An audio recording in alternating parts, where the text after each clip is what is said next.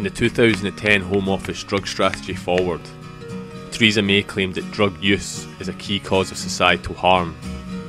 She argued that it causes misery and pain to individuals, destroys families and undermines communities.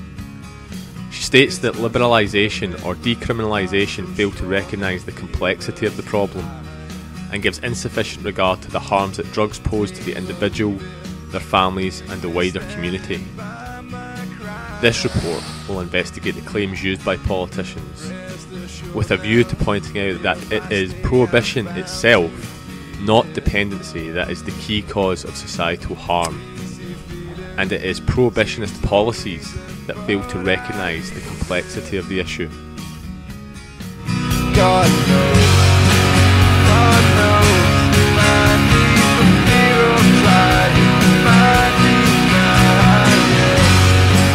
so close, all out the fear of trying, just lying now.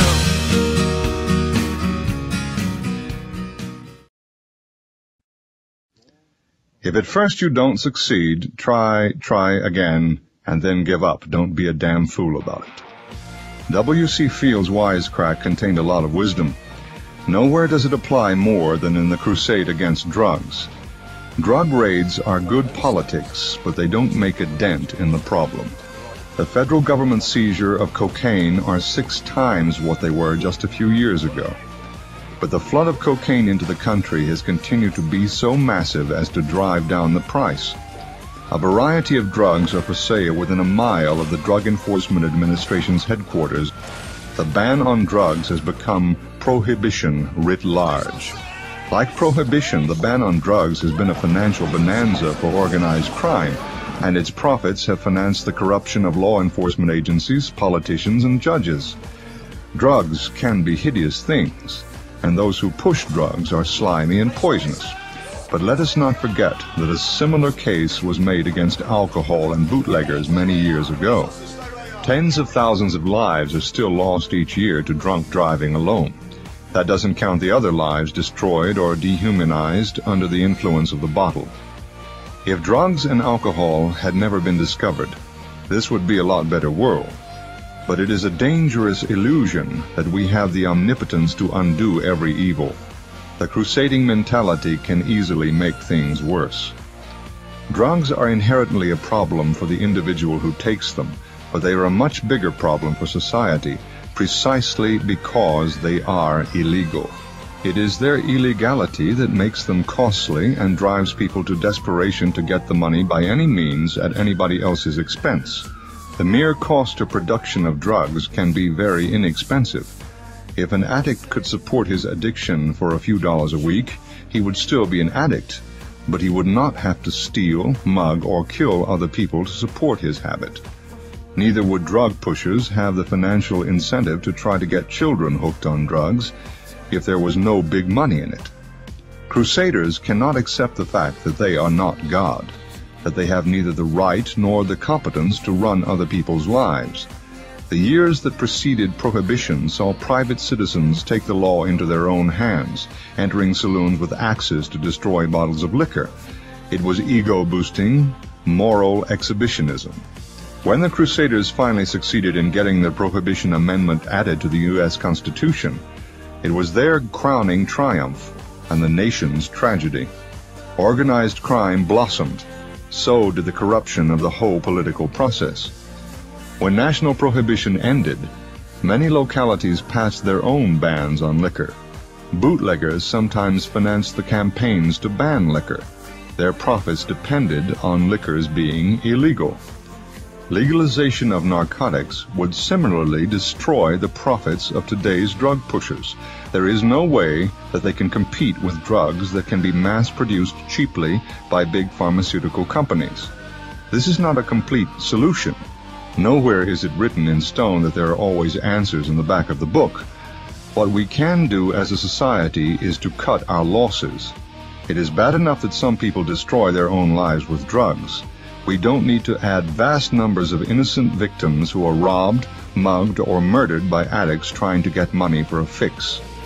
Like alcohol, drugs can be regulated for content, age required for purchasing, driving under the influence, etc.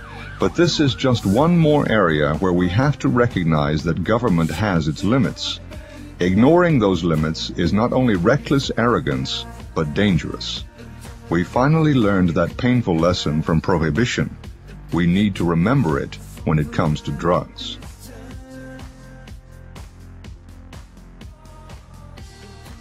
The UK's chief drugs advisor, Professor David Nutt, has been sacked by the Home Secretary Alan Johnson following his criticism of the decision to reclassify cannabis.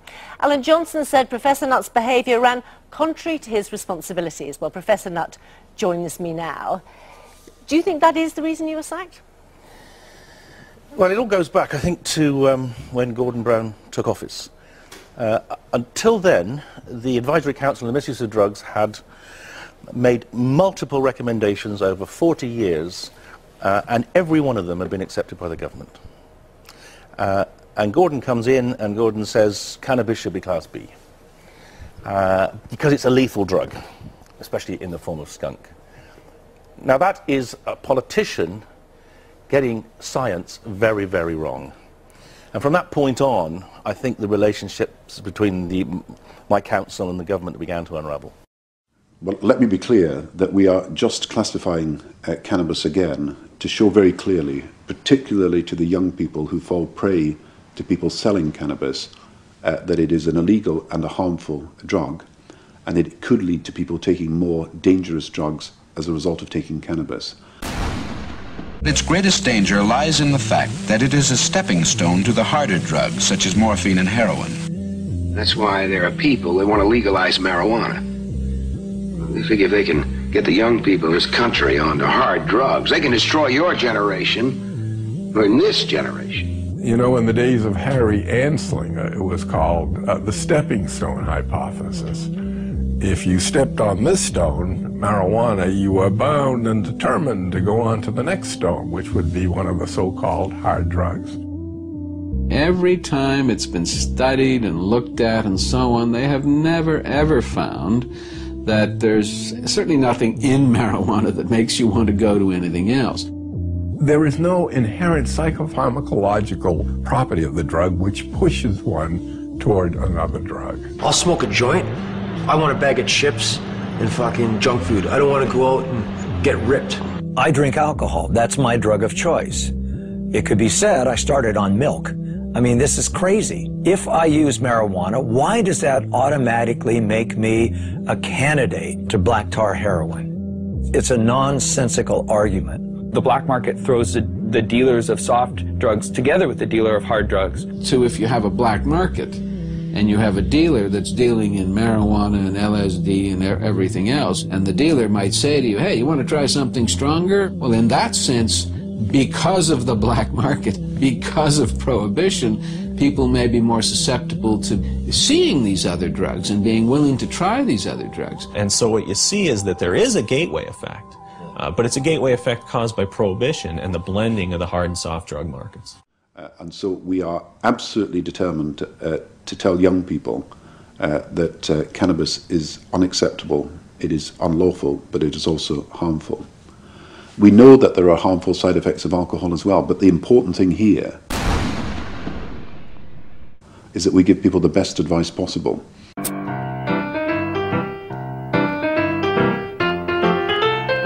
On January 16th, 1920, the Great American Bender came to an end when the Volstead Act was signed into law and became the 18th Amendment to the Constitution.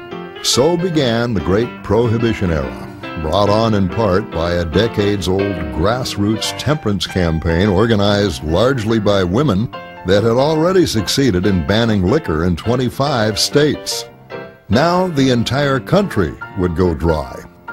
Everywhere, law enforcement officials set about enforcing prohibition by tracking down stills and stashes and disposing of them. Throughout the country, raids were made on bootleggers' hideouts, and cask after cask of bathtub gin were hacked open by eager police. Unfortunately, prohibition had many unintended consequences. For one thing, it divided the country between dries and wets, those who supported or opposed the 18th Amendment. For another, crime soared as people turned to bootleggers to obtain their liquor. Supplying alcohol to a thirsty populace soon became the province of organized criminal syndicates, led by some of the most notorious figures in American history. The problems with legislating morality soon became abundantly clear as underground drinking spots, speakeasies, flourished as millions of Americans evaded prohibition and continued to party like never before. The glamour of the speakeasies proved a powerful attraction, and later research showed that more people drank during the 1920s than before Prohibition. Alcohol-related deaths increased substantially. In New York City alone, 700 people died in 1927, as opposed to only 84 in 1920. Along the coast, rum fleets took to the sea to run booze past Coast Guard patrols and the rest of the Prohibition Navy, which was allowed to shoot first and ask questions later. The bootleggers and organized syndicates armed themselves and operated sophisticated networks. Some, such as crime lord Al Capone, made tremendous fortunes during Prohibition. In one 3-year period, illegal alcohol sales topped $15 million. Around the nation, local district attorneys struggled with a glut of prohibition cases, which sometimes took up over 50% of their time. Law enforcement was costing the country millions. Franklin Roosevelt campaigned against prohibition during the 1932 election, and it was a stance that helped propel him to the White House. Finally, in December of 1933, the United States admitted failure and repealed the Volstead Act. Prohibition, with all its lofty moral goals, had at last come to an end. You can say X is more dangerous than Y, and so, but it's up to the politicians to decide what then to do with it. Haven't you overstepped the mark? Well, no, the way the Misuse of Drugs Act is supposed to work is that we are supposed to estimate the harms of drugs, and we are then supposed to tell government what we think the harms are and recommend to them where the drug should be classified in the Act. It shouldn't be the other way around. The politicians shouldn't say to us, we think cannabis is Class B or ecstasy is Class A. Go away and find the evidence to support us. That's quite wrong. Why is marijuana illegal when alcohol and tobacco are more addictive and dangerous to our health, but we manage to control them? Wouldn't education about drugs from a younger age be better? Well, there's one bit of that question I agree with, which I think education about drugs is vital, and we should make sure that education programs are there in our schools, and we should make sure that they work. But I don't really accept the rest of the question. I think if you actually look at the sort of marijuana that is on sale today, it is actually incredibly damaging, very, very toxic, and leads to, in many cases, huge mental health problems. Herb.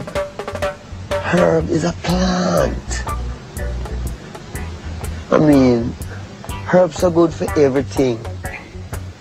Why these people want to do so much good for everyone who call themselves governments and this and that?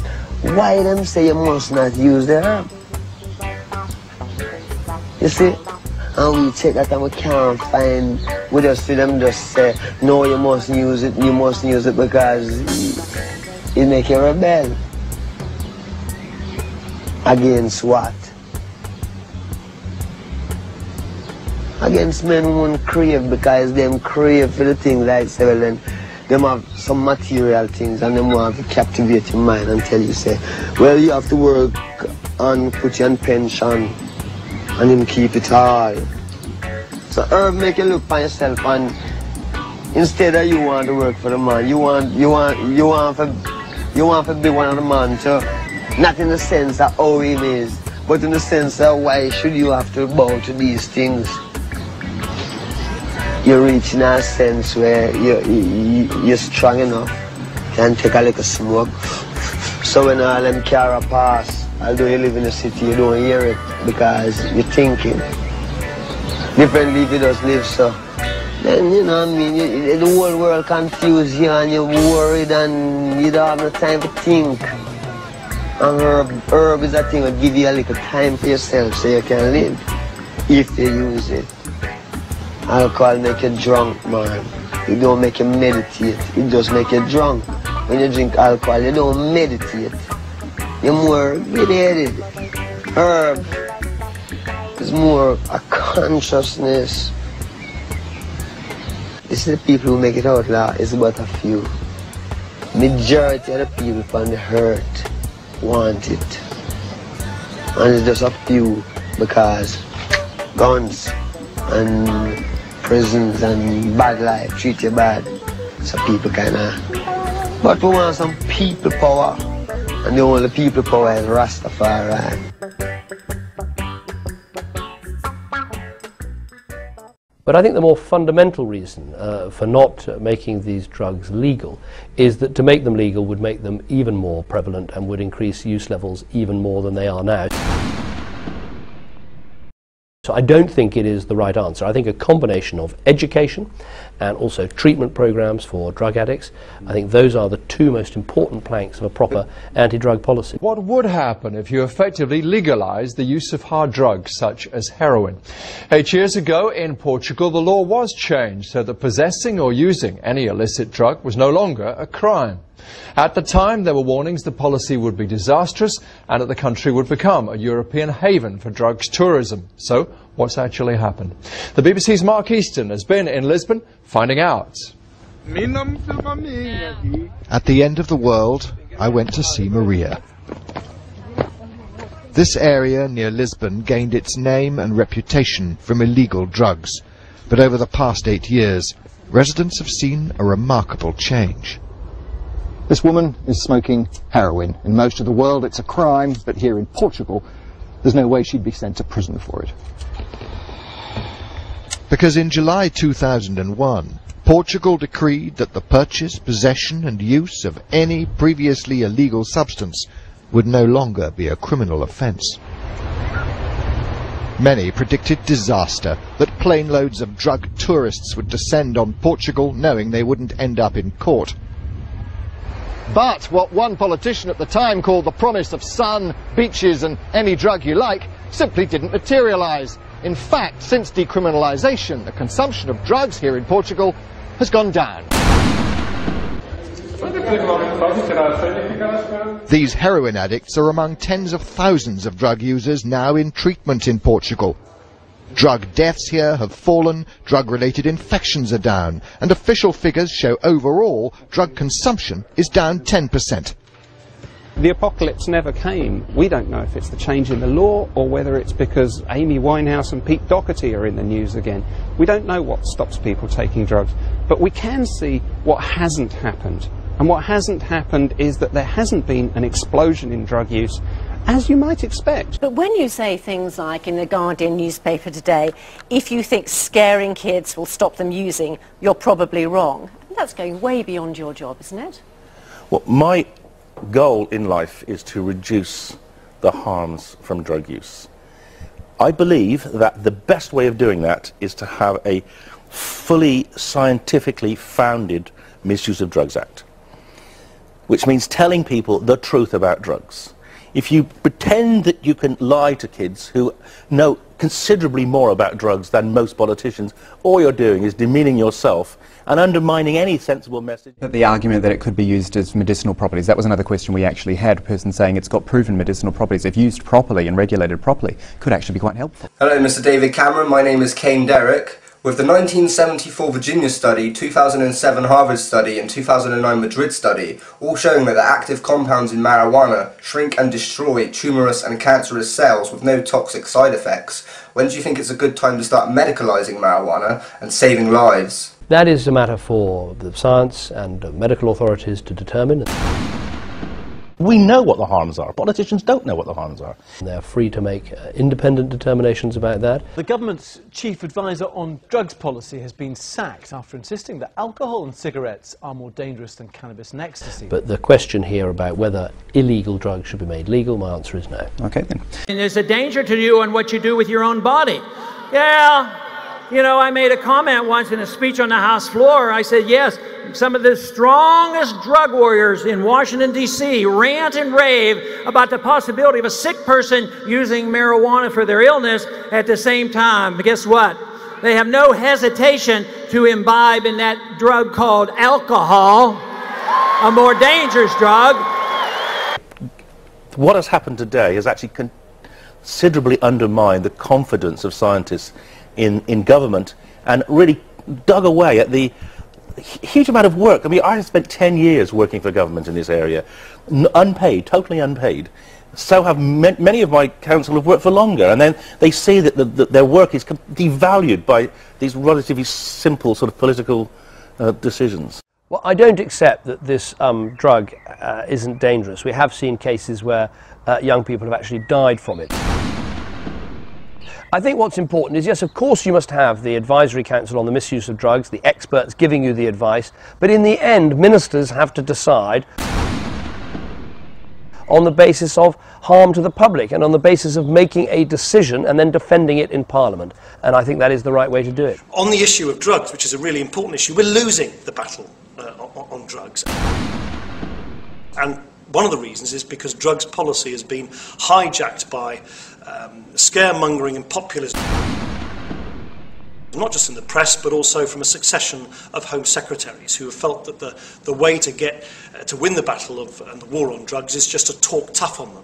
Actually, what you need is, I think, to make sure that the advisory panel on the misuse of drugs, which is the expert panel, which is supposed to be providing advice to the government on how to tackle drugs and to tackle drugs abuse, should be put on an entirely independent statutory basis so that experts once again lead this debate.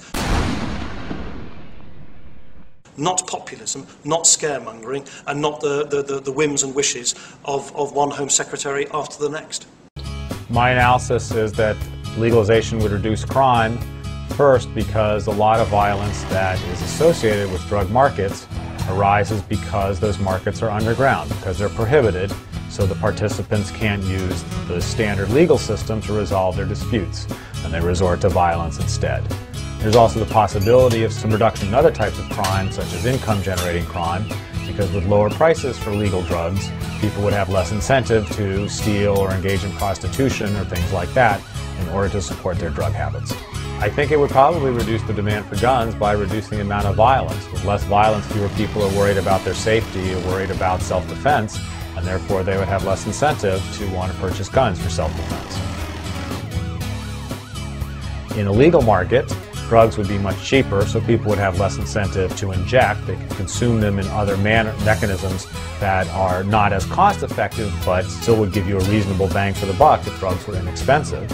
And in a legal market, people would be able to buy syringes legally, so they'd be much less likely to want to share them in the first place. And manufacturer of drugs would try to market them in ways that were relatively healthy. Legalization would enhance respect for the law because people would not be routinely violating laws, doing something that they do not regard, and many people do not regard, as really serious offenses. We want people to respect the law, and in some cases we know that despite our best intentions there will be violations, such as the laws against murder. But almost everyone agrees that murder is wrong and should be punished and should be stopped in most instances. With the use of various drugs, a huge number of people don't see any great harm done to either the user or to other people from the use of drugs, and therefore they tend to look the other way at violations. So we now have a situation where millions of people every day are violating the law. That just tends to teach people that laws are for suckers, and they should violate those laws that are inconvenient when they can get away with it, rather than taking the attitude of, as long as the law is in place, I will obey it and only change my behavior if I can change the law. We'd shrink the deficit simply because we would stop spending all the money we're spending locking people up, prosecuting people for drug crimes, arresting people for drug crimes, and at the same time we would tax the income that's generated in the drug market. Even if we tax drugs at rates similar to all other goods, we would collect billions of dollars in tax revenue, and if we tax them at rates similar to those on, say, alcohol and tobacco, we would probably collect tens of billions of dollars in tax revenue every year. So the deficit would certainly go down because of lower expenditure and higher tax revenues.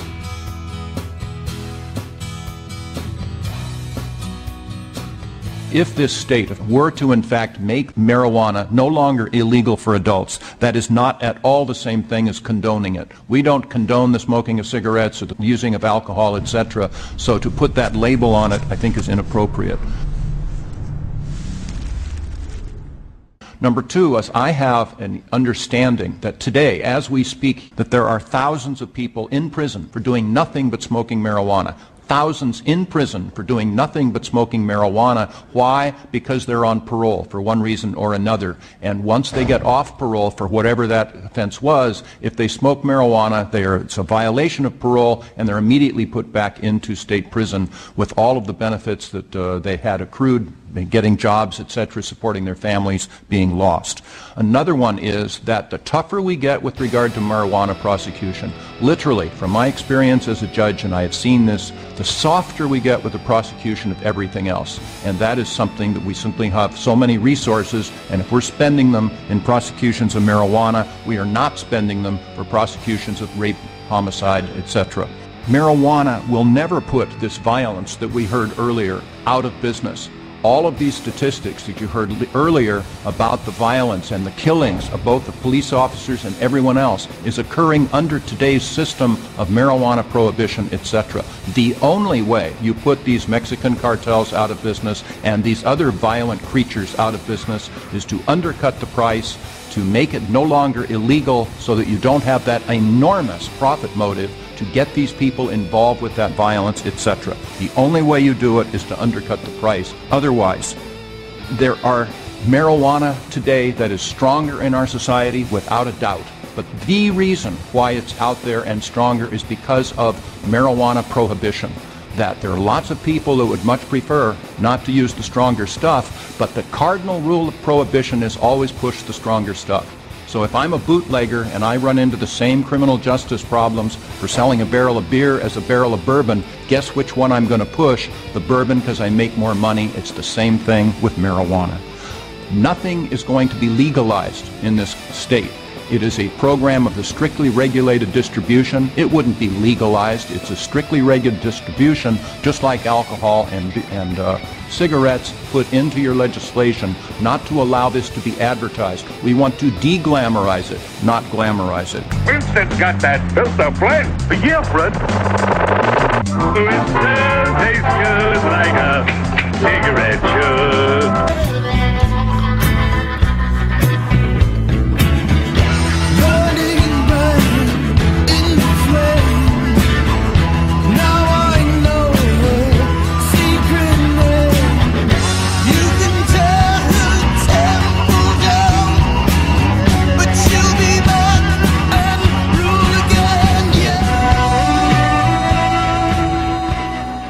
So no advertising, and hold people accountable for their actions. Today, our marijuana laws are putting our children in harm's way.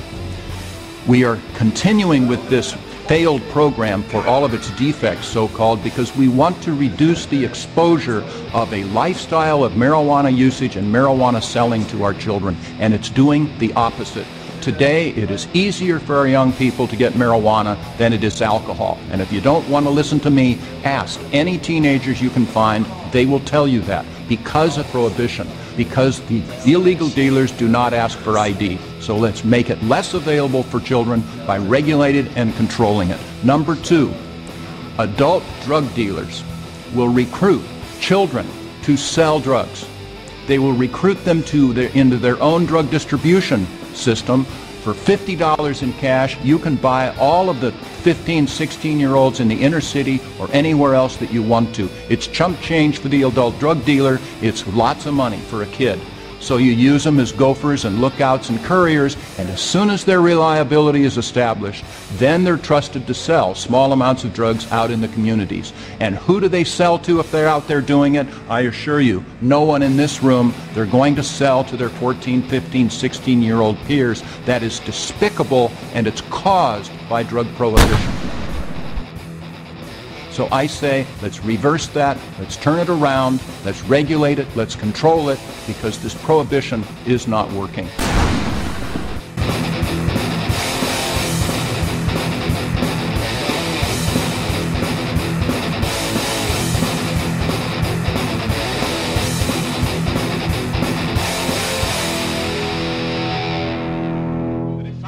Of the 36th state against prohibition is happy news for the grain raisers of the United States and for many others throughout the land. With an eye on December 5th, Work is being rushed in distilleries and bottling works. Thousands are being called back to work in plants of allied industries. At least 500,000 new jobs are predicted as the result of repeal. From keg and barrel factories, perhaps the most closely allied line, immediate benefits from repeal extend into almost every line of business and commerce. However, everyone's not waiting until December 15th.